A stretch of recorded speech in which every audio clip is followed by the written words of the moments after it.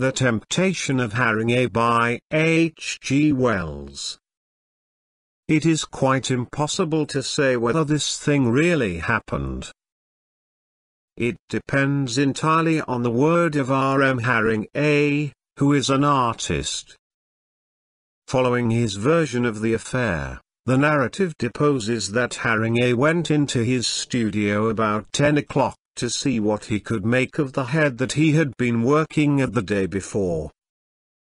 The head in question was that of an Italian organ grinder, and Harringay thought but was not quite sure that the title would be The Vigil. So far he is frank, and his narrative bears the stamp of truth. He had seen the man expectant for pennies, and with a promptness that suggested genius, had him in at once. "Kneel. Look up at that bracket," said Harringay. "As if you expected pennies." "Don't grin," said Harringay. "I don't want to paint your gums. Look as though you were unhappy." Now, after a night's rest, the picture proved decidedly unsatisfactory. "It's good work," said Harringay. "That little bit in the neck. But..." He walked about the studio and looked at the thing from this point and from that. Then he said a wicked word. In the original the word is given. "Painting," he said. "Just a painting of an organ grinder, a mere portrait. If it was a live organ grinder I wouldn't mind. But somehow I never make things alive. I wonder if my imagination is wrong. This, too, has a truthful air. His imagination is wrong. That creative touch. To take canvas and pigment and make a man as Adam was made of red ochre. But this thing. If you met it walking about the streets you would know it was only a studio production. The little boys would tell it to Garnham and get framed some little touch. Well, it won't do as it is." He went to the blinds and began to pull them down. They were made of blue holland with the rollers at the bottom of the window, so that you pull them down to get more light. He gathered his palette, brushes, and mill stick from his table. Then he turned to the picture and put a speck of brown in the corner of the mouth, and shifted his attention thence to the pupil of the eye. Then he decided that the chin was a trifle too impassive for a vigil. Presently he put down his impedimenta, and lighting a pipe surveyed the progress of his work. "I'm hanged if the thing isn't sneering at me," said Harringay, and he still believes it sneered. The animation of the figure had certainly increased, but scarcely in the direction he wished. There was no mistake about the sneer. "Vigil of the Unbeliever," said Harringay. "Rather subtle and clever that. But the left eyebrow isn't cynical enough." He went and dabbed at the eyebrow, and added a little to the lobe of the ear to suggest materialism. Further consideration ensued. "Vigil's off, I'm afraid," said Harringay. "Why not Mephistopheles?" "But that's a bit too common." "A friend of the Doge, not so seedy." "The armor won't do, though." "Too Camelot." "How about a scarlet robe and call him one of the Sacred College?" Humor in that, and an appreciation of Middle Italian history.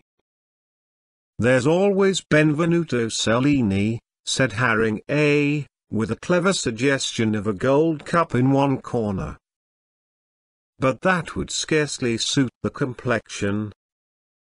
He describes himself as babbling in this way in order to keep down an unaccountably unpleasant sensation of fear. The thing was certainly acquiring anything but a pleasing expression. Yet it was as certainly becoming far more of a living thing than it had been, if a sinister one far more alive than anything he had ever painted before. "Call it Portrait of a Gentleman," said Harringay, "a certain gentleman." "Won't do," said Harringay, still keeping up his courage. "Kind of thing they call bad taste. That sneer will have to come out." That gone, and a little more fire in the eye, never noticed how warm his eye was before, and he might do for what price, passionate pilgrim? But that devilish face won't do this side of the channel. "Some little inaccuracy does it," he said, eyebrows probably too oblique, therewith pulling the blind lower to get a better light, and resuming palette and brushes. The face on the canvas seemed animated by a spirit of its own. Where the expression of diablerie came in he found impossible to discover. Experiment was necessary. The eyebrows, it could scarcely be the eyebrows. But he altered them. No, that was no better, in fact, if anything, a trifle more satanic. The corner of the mouth? Par more than ever a leer, and now, retouched, it was ominously grim. The eye, then? Catastrophe! He had filled his brush with vermilion instead of brown, and yet he had felt sure it was brown. The eye seemed now to have rolled in its socket, and was glaring at him an eye of fire. In a flash of passion, possibly with something of the courage of Bannock, he struck the brush full of bright red athwart the picture, and then a very curious thing, a very strange thing indeed, occurred, if it did occur. The diabolified Italian before him shut both his eyes, pursed his mouth, and wiped the color off his face with his hand.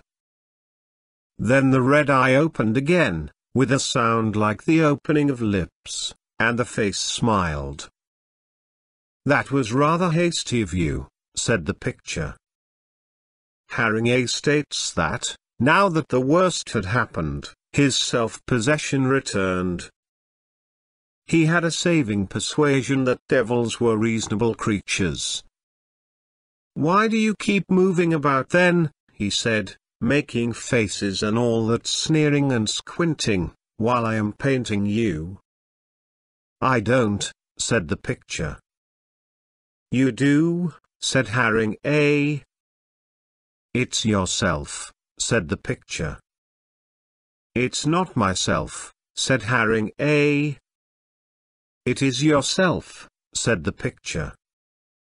"No, don't go hitting me with paint again, because it's true. You have been trying to fluke an expression on my face all the morning. Really, you haven't an idea what your picture ought to look like." "I have," said Harringay. "You have not," said the picture. "You never have with your pictures.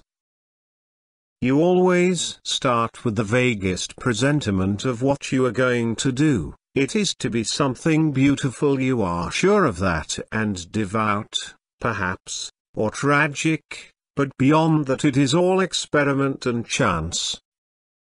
My dear fellow, you don't think you can paint a picture like that? Now it must be remembered that for what follows we have only Harringay's word." "I shall paint a picture exactly as I like," said Harringay, calmly. This seemed to disconcert the picture a little. You can't paint a picture without an inspiration, it remarked. But I had an inspiration for this. Inspiration? Sneered the sardonic figure, a fancy that came from your seeing an organ grinder looking up at a window. Vigil. Ha, ha. You just started painting on the chance of something coming, that's what you did. And when I saw you at it I came. I want to talk with you. Art, with you, said the picture, it's a poor business. You potter. I don't know how it is, but you don't seem able to throw your soul into it. You know too much. It hampers you. In the midst of your enthusiasms you ask yourself whether something like this has not been done before. And? Look here, said Harringay, who had expected something better than criticism from the devil. Are you going to talk studio to me? He filled his number 12 hog hair with red paint. The true artist, said the picture, is always an ignorant man. An artist who theorizes about his work is no longer artist but critic. Wagner. I say, what's that red paint for? I'm going to paint you out, said Harringay. I don't want to hear all that Tommy rot. If you think just because I'm an artist by trade I'm going to talk studio to you, you make a precious mistake. 1 minute, said the picture, evidently alarmed. I want to make you an offer, a genuine offer. It's right what I'm saying. You lack inspirations. Well, no doubt you've heard of the Cathedral of Cologne, and the Devil's Bridge, and rubbish, said Harringay. Do you think I want to go to perdition simply for the pleasure of painting a good picture, and getting it slated? Take that. His blood was up. His danger only nerved him to action, so he says. So he planted a dab of vermilion in his creature's mouth. The Italian spluttered and tried to wipe it off, evidently horribly surprised.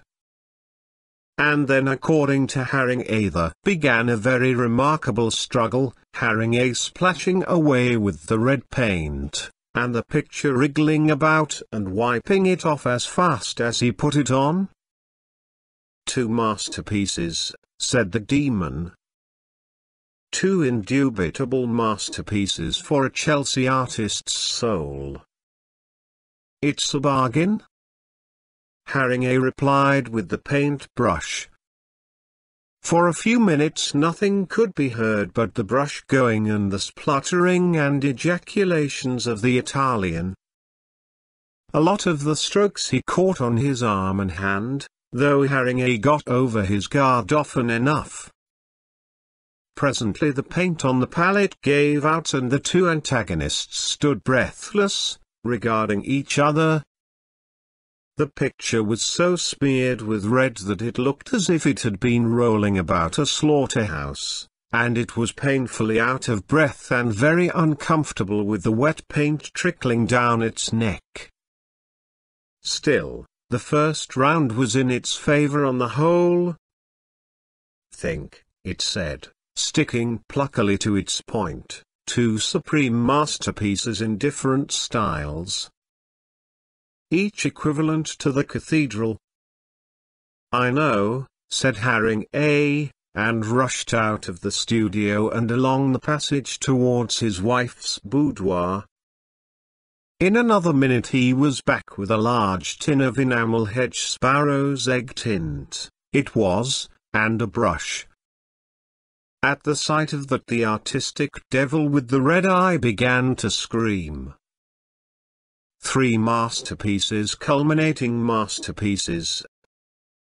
Harringay delivered cut 2 across the demon, and followed with a thrust in the eye. There was an indistinct rumbling. 4 masterpieces, and a spitting sound. But Harringay had the upper hand now and meant to keep it. With rapid, bold strokes he continued to paint over the writhing canvas, until at last it was a uniform field of shining hedge-sparrow tint. Once the mouth reappeared and got as far as 5 master before he filled it with enamel, and near the end the red eye opened and glared at him indignantly.